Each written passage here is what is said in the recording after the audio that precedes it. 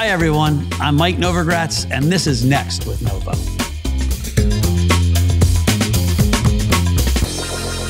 Hey, everybody. This is Mike Novogratz from Next with Novo. I'm here with Zach Prince, one of the best CEOs in the crypto blockchain space. He runs BlockFi. It's the hottest lending company in crypto. Mike, thanks so much for having me, man. It's great to see you. You know, we started the journey at Galaxy with Zach literally right when he started his company. So it's been fun for me to see this young pup grow into an awesome CEO. Zach, where are you from? Tell us a little bit about your own life first before we start about your company. Yeah, sure. So I grew up in South Texas. I'm originally from San Antonio. I was a nationally ranked and very competitive tennis player throughout my youth, and decided that I wasn't going to go pro around the time I was deciding where to go to college. And so I stopped playing tennis competitively in college and found my way into being a semi-professional online poker player. This was back when ESPN had just started showing the World Series of Poker, and I had been playing poker every Wednesday night with my high school buddies and read a few books, kind of consistently took their money on those friendly games, and fortunately turned a very small investment into the online poker world into enough capital to pay for my education, graduate with no debt. And then after finishing school, I found my way to New York City. I always wanted to work in finance, but I graduated in May of 2009. So I ended up initially getting a job at a digital advertising technology company that 3 years after I joined there as employee number 17, we were 250 people, and we got acquired by Google. And I had kind of climbed through the ranks. And then I got to Google and hated it really quickly because it was this huge company and I wasn't having a big impact anymore. So it's like, maybe I like this startup thing. And the consistent theme throughout my career is that I've been, at technology companies, generally startups, generally in high growth, innovative environments, originally in ad tech. Then prior to BlockFi, I worked in the online lending sector, which experienced kind of a lot of excitement and a big growth period, and then started BlockFi in 2017. All right, so now we're crypto. You start BlockFi. What was the genesis of the idea? Yeah, well, the genesis of the idea came from a couple of things. So one was my experience in the online lending sector, which taught me a few things about where there can be opportunities to build kind of debt capital markets businesses, good strategies for building those businesses. That was one part of it. And the other part was I had just become incredibly personally fascinated with the possibilities that could come from this ecosystem, partially because I had been personally investing in it, but partially because I had gone down the proverbial rabbit hole and, kept having my mind blown every time I learned new things that were happening in the space. And so early 2017, I started investing in 2014. I was writing about it on a small blog that I had online in 2015. And early 2017, it started to feel like mainstream adoption was beginning to happen. I had been going to meetups in New York City, which originally was like 10 people in a bar, and it was kind of nerdy and weird. But in 2017, big law firms are hosting events. It was becoming very, very real, or at least it felt like it was. And so, banks weren't going to lend anytime soon. They never are first movers. I had a lot of experience in private credit markets and online consumer lending platforms. And at one of the meetups, it might have been a Galaxy Digital one, I said to somebody, hey, do you think it would be a good idea if I started a company and made it possible for people to borrow money against their Bitcoin so they didn't have to sell it if they needed liquidity? And they were like, that's the best idea I've ever heard. What are you waiting for? Get started. And I went home that night and I told my wife that, I thought I might have an idea to start a company. And she was like, what are you waiting for? Just do it. And so the next day I let the fintech company that I was working at the time know that I needed to, transition out and go start something in the crypto space. And did you ever, then every founder dreams of big things, but wow, you're, a $3 billion company now. How many employees? A little over 500. We're about 520 people today. 500 people, 3 billion of market cap ish.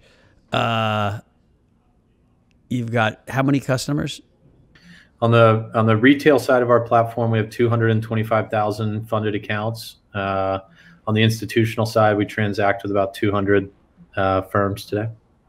Right. So one of the bigger, if not the biggest crypto lending platform.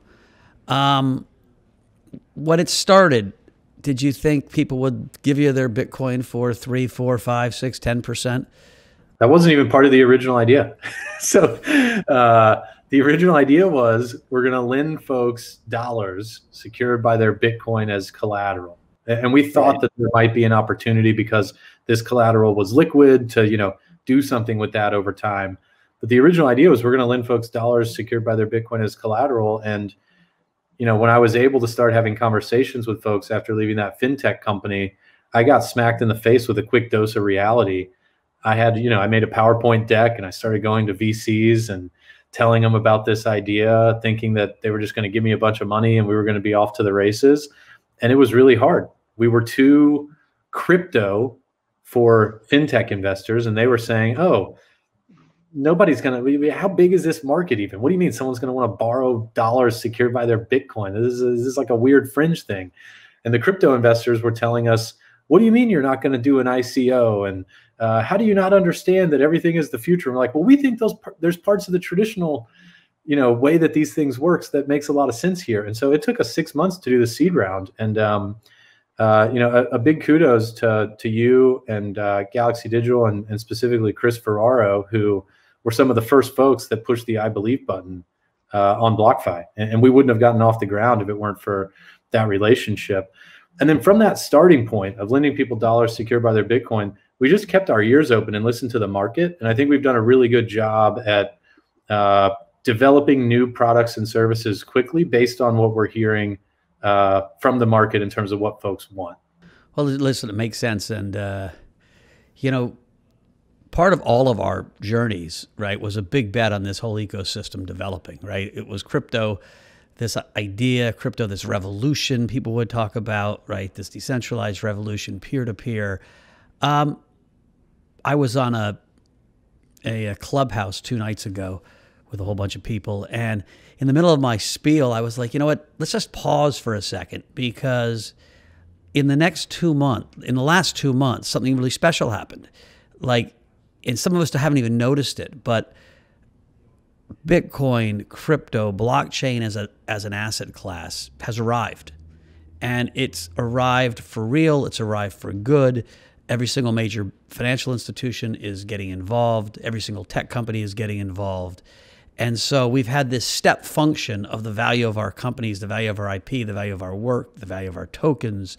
That feels a little bit like, oh shit, last time it crashed, therefore maybe and it's different. And I'm not saying everything's different this time. We've had a step function of this is a real asset class. And so things are going to accelerate from here because human capital is pouring in and talent is pouring in. The tougher news is, the competition's coming, right?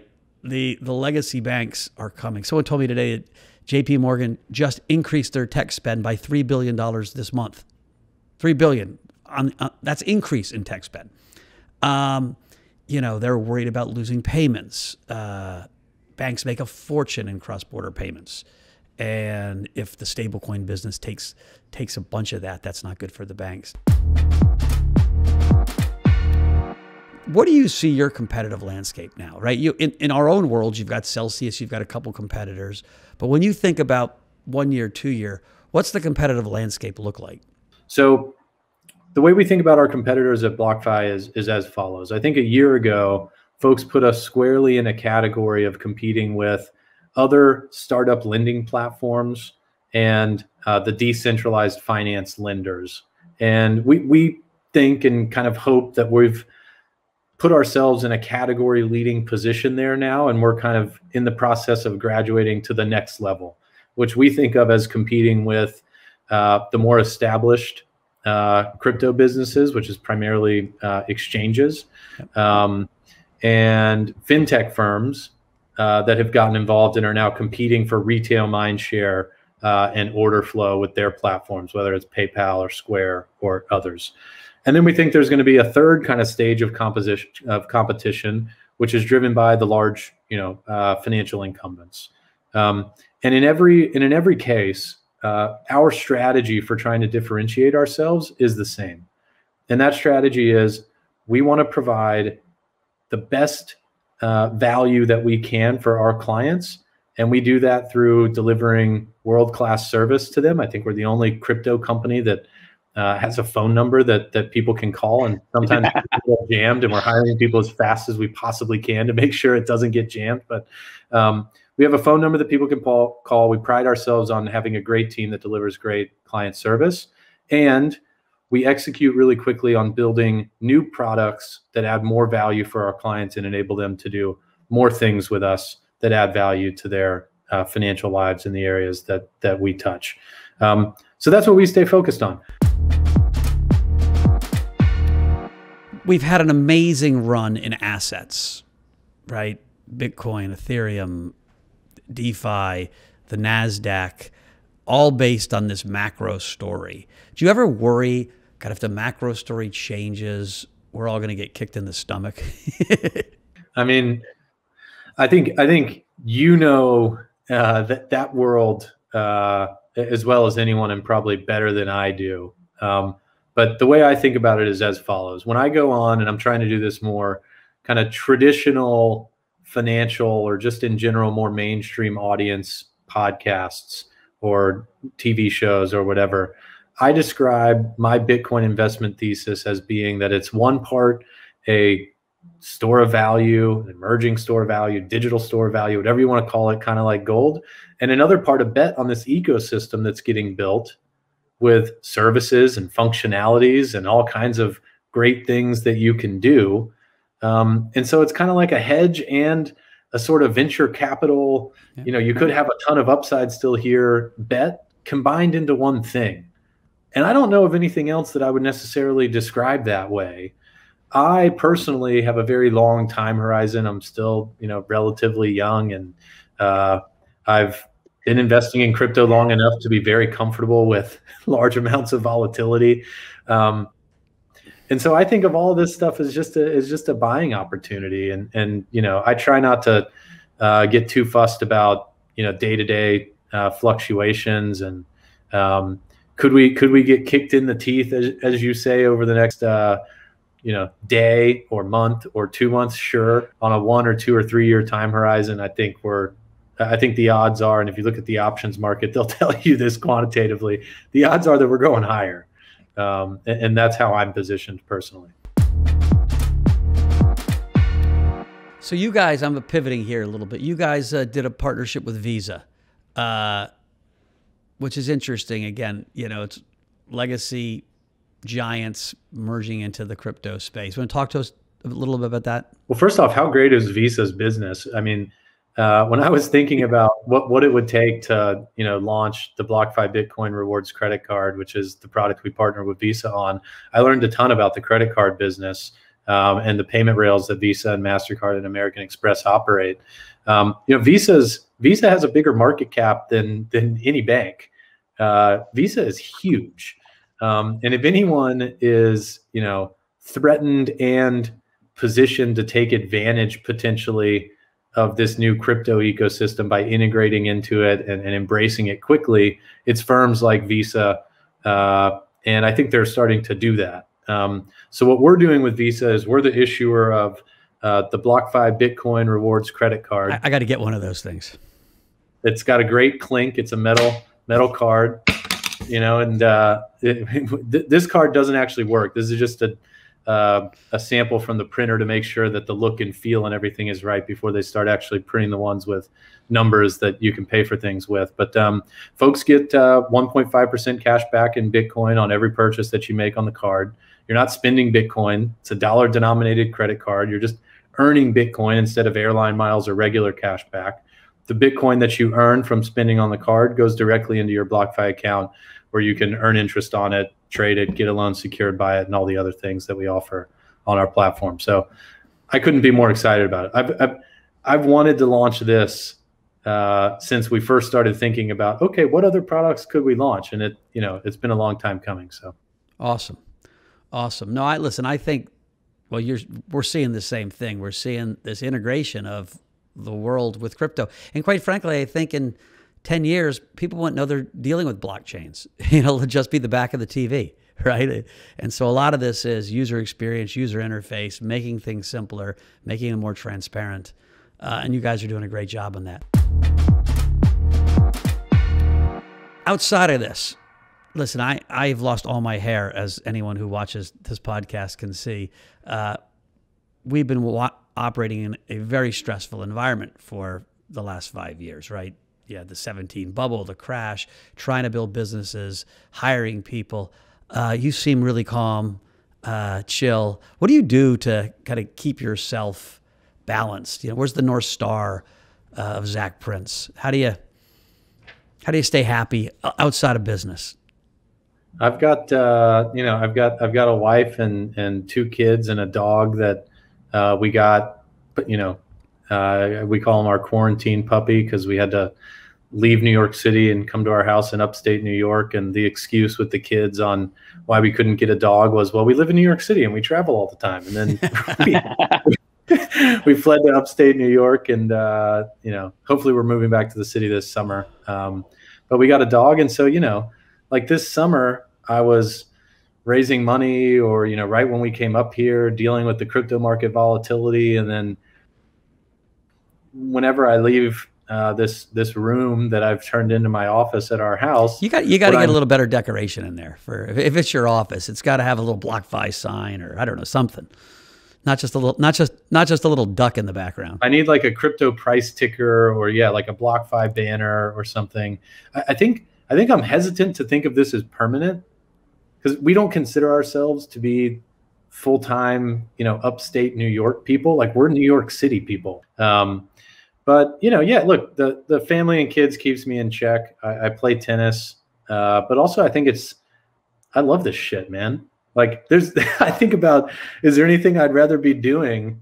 And the answer is no. And so despite how, stressful or challenging any one particular situation is, when you have that frame of mind, knowing that there's nothing else you'd rather be doing, it's like, okay, well, let's just keep going. Whatever's happening right now, we figure it out and we keep going. So I will, be yelled at if I don't ask these questions. You've done a big financing round. There's SPAC mania going on. There's IPO mania with Coinbase listing or doing their direct listing. The public markets wants crypto. When you think of your company, you're building this world-class company. What's the capital structure of it a year from now, 2 years from now? I mean, you could get bought, you could SPAC, you could IPO. Is that all on the table? We would have been public 6 months ago if it were completely up to me, and there weren't a whole bunch of things you needed to do to be ready to go public and to manage being a publicly traded company, which you're very well familiar with. But we're working on it. We want to be publicly traded. We want folks to be able to, buy shares of BlockFi equity. We want to have the awareness and the brand name that comes with being publicly traded, and liquid stock to compensate our employees or buy other companies. And we're working on it. So the way we're thinking about it is, we'll be ready pretty soon in terms of all the different work streams that we have going on for public market readiness. And then it's just a question of what the market looks like at that point in time. If it's anywhere near where it is today, even with the beginnings of a little bit of a drawdown here, then we'll get into the market very quickly. And whether we do that as a SPAC or a traditional IPO or a direct listing, will just depend on our evaluation of those options at the time that we're ready. Awesome. Well, listen, I appreciate the time. We like to tell our investors that we invest in great founders, great CEOs who have good ideas, and you've been one of the best investments we've had. It's been fun to be your partner along the way. I'm proud of all you've accomplished. I'm impressed.